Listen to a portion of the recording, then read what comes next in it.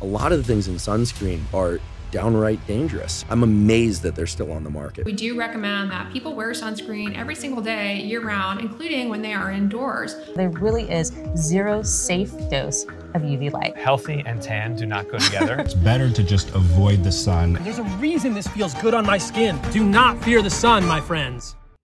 Recently, it seems like the sun can't catch a break.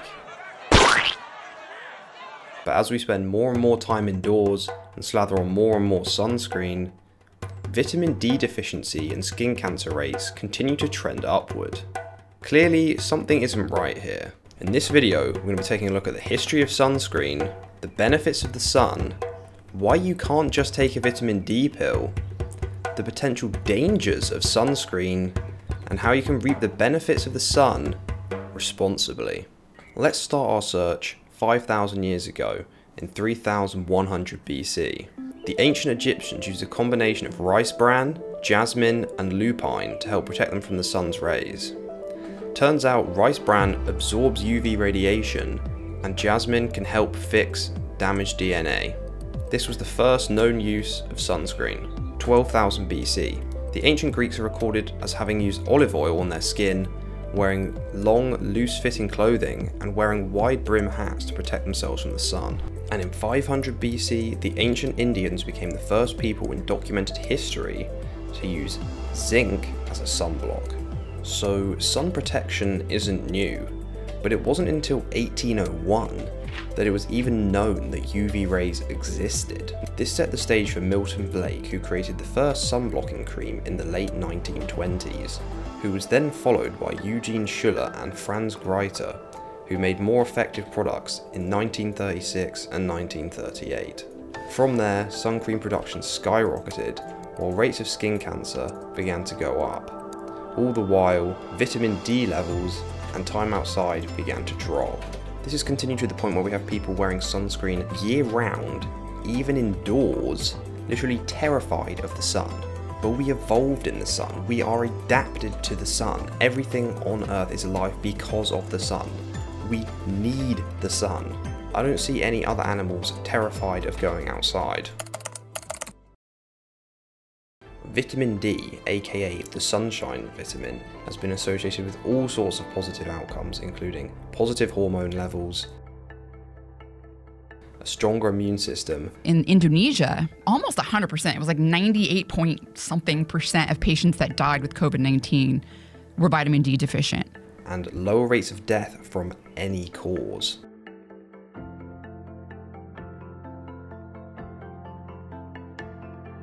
You also need vitamin D to absorb calcium, which is important for strong bones and teeth. This is especially important in older people, as falling is the main cause of death above age 65. It is also thought to play a role in mental health, as vitamin D is believed to promote serotonin activity, which is a key neurotransmitter. Studies testing whether vitamin D is effective in seasonal affective disorder treatment have produced mixed findings, with some results indicating that it is as effective as light therapy, but others detecting no effect, which could suggest that the real sun is actually better than the vitamin D pill, as you're getting the vitamin D and the bright light.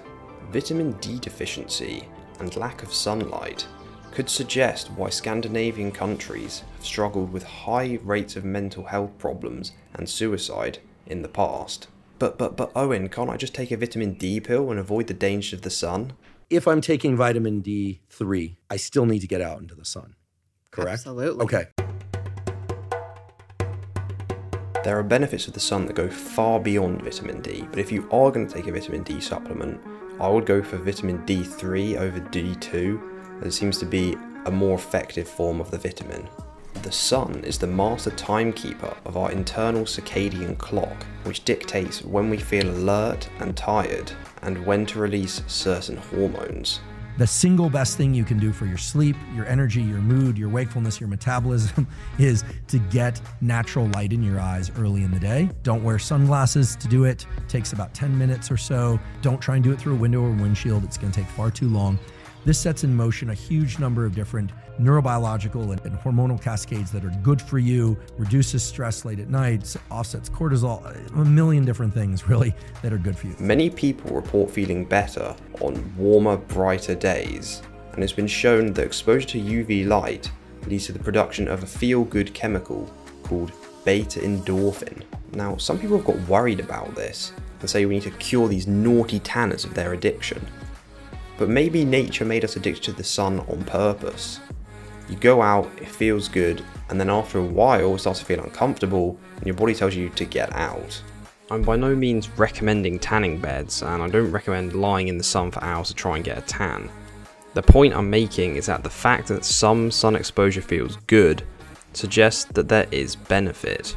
In his 2013 TED Talk titled "Could the Sun Be Good for Your Heart?", dermatologist Richard Weller suggests exposing the skin to UV light could lead to the production of nitric oxide, which can help dilate the blood vessels, reduce blood pressure, and therefore the risk of heart disease. So we put patients with these subjects under the UV, and their NO levels do go up, and their blood pressure goes down. Enough at a population level to shift the rates of heart disease. I'm a dermatologist. My day job is saying to people, you've got skin cancer, it's caused by sunlight, don't go in the sun.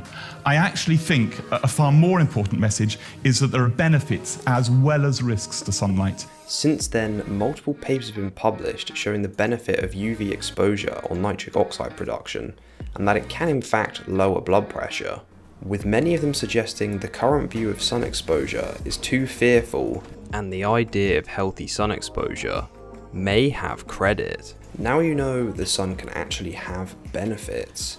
Let's look at some of the risks and how to prevent them. First up, sunburn seems to increase the risk of skin cancer. I don't think there's anyone out here saying that sunburn is a good thing. I understand that going in the sun for long periods of time, burning your skin until it's red and blistered, is not a good idea. Now for the big question. Is tanning bad? I kept hearing this again and again and again, you can't have a healthy tan. So I decided to take a look. I looked at all the studies on the NHS, Cancer Research UK and cancer.org websites, and I found some pretty interesting things. All the studies I looked at did either one of two things. They looked at indoor tanning, which has much more intense radiation and different spectrums and types of radiation, or they conflated tanning with sunburns. They would have a title like, "Sun exposure linked to cancer." But then I scroll down and look at the actual data, and the people who are getting the most sun exposure are also getting burnt the most. Now, to be fair, it is quite hard to separate these things. If anyone has found a study just looking at non-burning sun exposure, please send it to me.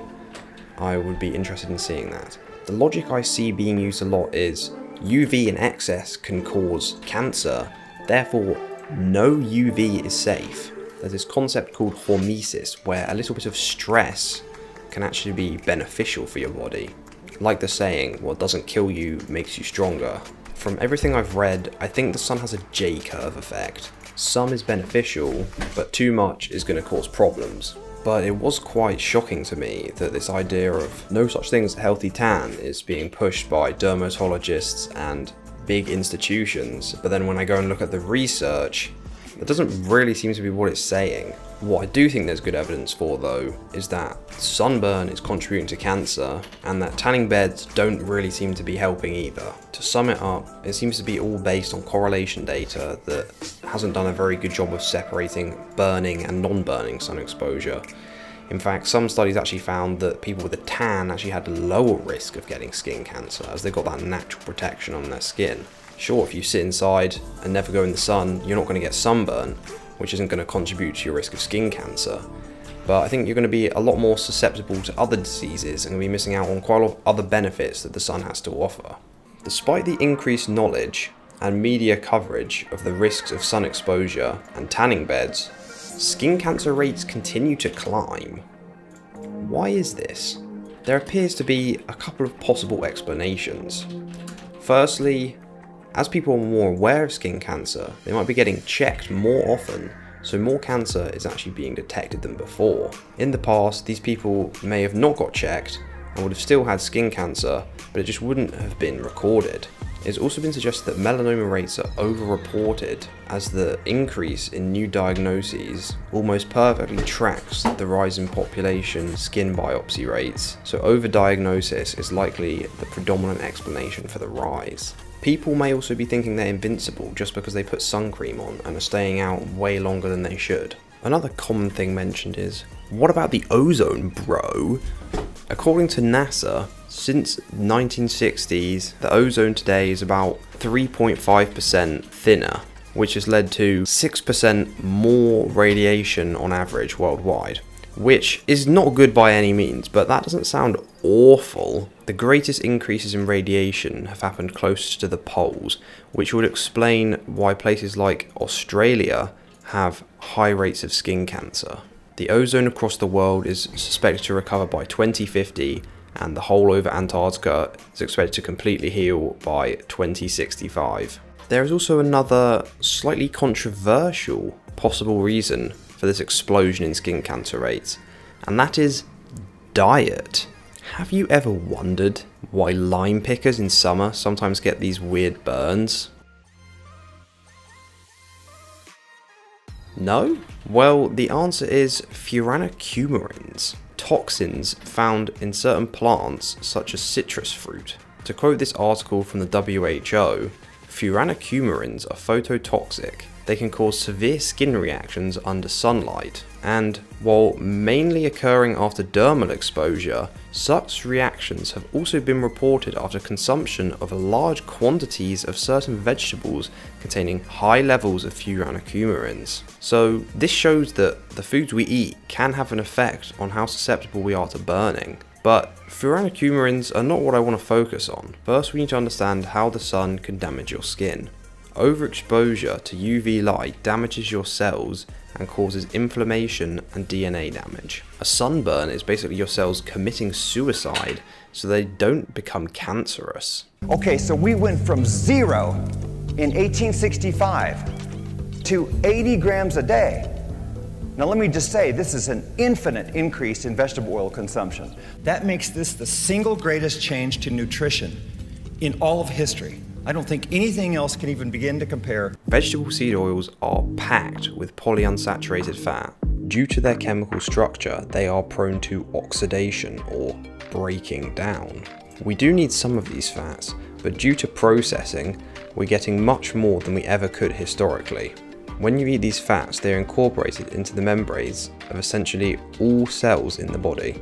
It's been shown in humans that lipid peroxidation, a process where fats break down, can be caused by UV light. Lipid peroxidation then goes on to cause toxic breakdown products, which go on to cause more damage. Do you see where I'm going with this?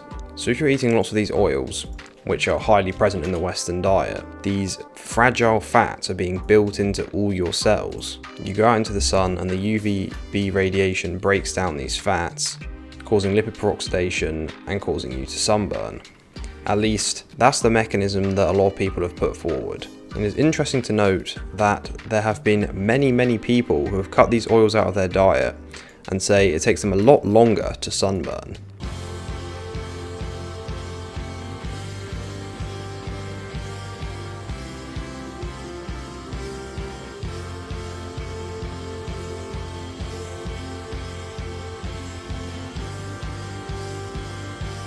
They're not invincible, but the time it takes to burn is longer. It's also been shown that applying linoleic acid, the main fat found in these oils, to damaged skin and then shining UV on that area of skin caused inflammation, whereas when cholesterol was applied, a much more stable molecule, it actually protected against the UV radiation. Polyunsaturated fat intake, particularly the omega-6s found in vegetable oils, have been modestly correlated with skin cancer, and patients with melanoma have been found to have higher linoleic acid in their tissues. In 1996, Israel had one of the highest consumption of these fats, and in the past has also had very high rates of skin cancer. I haven't been able to find any more recent data on how much they're consuming now and their current skin cancer rates, and this is just one example, so let's move on. To be fair, we need more studies here. The logic makes sense, but we need to test it more in a controlled setting. But I do think it makes a decent case that this could be a contributing factor. This isn't to say that UV isn't causing cancer. It's just too many of these fats could be throwing fuel on the fire. There's also evidence that eating a diet high in antioxidants can help combat skin damage, but the results have been mixed. Milton Blake, who launched the first chemical sunscreen in 1932, used ingredients that aren't really used anymore. Fast forward to the 1980s, ingredients such as oxybenzone and octinoxate were added. These are still used today and seemed like a great idea. These ingredients have been shown to absorb UV radiation. However, there might be some issues with some of these compounds. Hawaii is considering a statewide ban that could affect the way you pack for vacation. In 2018, Hawaii became the first US state to ban sunscreens containing two compounds, oxybenzone and octinoxate, as they are thought to damage coral reefs. They do seem to cause problems in a lab, but in most of the sea, the concentration is just way too low to be having any effect. However, in certain bays and areas where the geology is different, the water is trapped and the concentrations become much higher, and it appears in these areas it could be having an effect. However, many people view this ban as a bit of a scapegoat for bigger problems such as oil spills and climate change. Some chemicals in sunscreen have been shown to cause problems in sea urchins, zooplankton, fish, other marine life, and rats. These include decreased testosterone and sperm, enlarged kidneys and liver, and changes to the menstrual cycle. However, some of these studies have been criticised for using dosages that are too high. You might say, that's cool and all, but I'm a human, not a rat. And that's a fair point. Before we move on, can I ask you a personal question? Would you be willing to eat sun cream? I guess your answer is no. Well, how would you feel if I told you oxybenzone was found in 96.8% of Americans' urine in a recent study, suggesting it's gone around the entire body? Now, let's not get too worried, let's look at the human data. In humans, high levels of oxybenzone have been correlated with early births and giving birth to children with Hirschsprung's disease, where muscles are unable to move stools through the intestines, which can be life-threatening.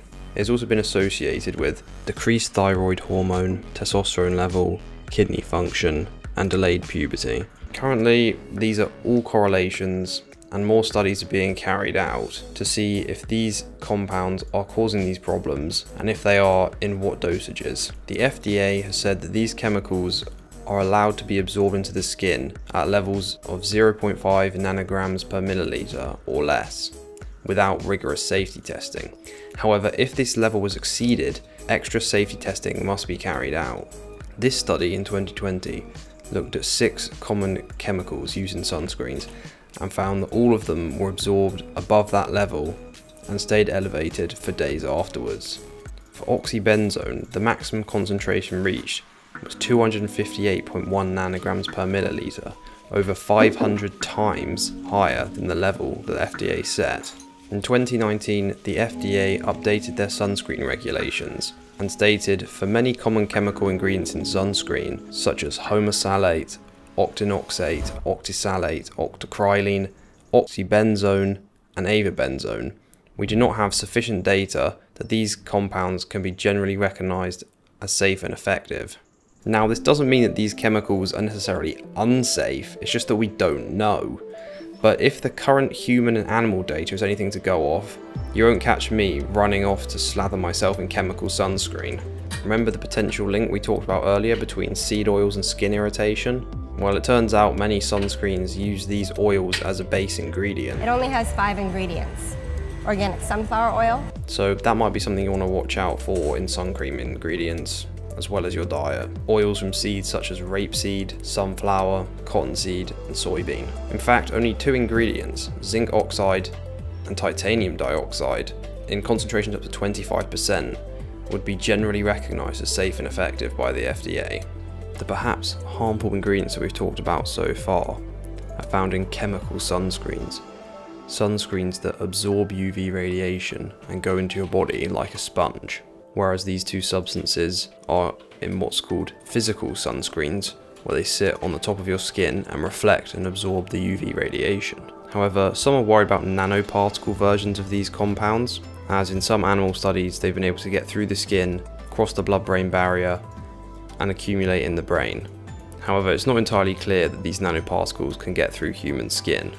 Based off of animal inhalation studies, titanium dioxide nanoparticles were classified as possible carcinogenic to humans by the International Agency for Research on Cancer. So you may want to avoid sunscreens that contain nano versions of these compounds. Even with non-nano titanium dioxide and zinc oxide, inhalation may still cause problems, so it'd be best to go for creams and lotions rather than sprays and powders. Okay, so we went through a lot, but what can you take away from this to stay safe and reap the benefits of the sun responsibly? Soon after you wake up, go outside and get some light on your face and your skin. This will help set your circadian clock and make you feel awake. It will also help you falling asleep later at night. Don't wear sunglasses to do it. It takes about 10 minutes or so. Don't try and do it through a window or windshield. It's going to take far too long. It turns out clothing is actually the best protection against UV light, closely followed by zinc oxide. In summer, I slowly expose myself to more sun over time and stay in touch with my body. If my skin starts to feel uncomfortable, I cover up and seek shade. From what I've read, I haven't found anything convincing that having a tan is bad, but I'm not telling you to do this is just what I do. I would go and check the studies yourself, I'll leave links below. Don't blame me if you get skin cancer, but from what I've read, getting burned is definitely bad, so don't do that. If I find myself in a situation where there's more sun than usual and I haven't been able to adapt, and the only thing available is chemical sunscreen, I probably will use it. The potential risks from that sun cream are probably going to be less than the risks from getting burned. That's the thing with this, the dose makes the poison, so if you're using this once in a while, it's probably going to have a negligible effect, if any at all. People make the argument that there isn't enough evidence to say that chemical sunscreens are bad and that we should avoid them, and that's fine. If you want to use them, go for it, I don't mind. But personally, with the much higher absorption rates, the FDA unable to say they're safe and effective, and the data we do have from animals and humans, you won't see me rushing to put this on. I think the endocrine disruption stuff is interesting, and I think this could be one of the reasons why male testosterone and sperm counts are down so much in the last century. There are also microplastics, parabens, phthalates, and other things, some of which are in sunscreen, which could be contributing to this, but I decided to save that for another video. The best sunscreens to use seem to be non-nano zinc oxide, followed by titanium dioxide, preferably not in a powder or spray form. Many natural sunscreens contain natural fats such as tallow, olive oil, and coconut oil. These are low in linoleic acid, contain antioxidants, and give some sun protection, though not much. I'd also watch out for vegetable oils in your sun cream, as well as your diet. Using a chemical sunscreen now and then probably isn't going to do you any real damage. I want the main takeaway from this video to be that some of these chemicals maybe aren't as safe as we thought, and that you shouldn't be scared of the sun. If you want to know more about the dangers of vegetable oils, check out these videos, and if you don't care, then don't watch them. Have a good day. A journey that may go back to the very origins of what made us human in the first place. Human in the first place.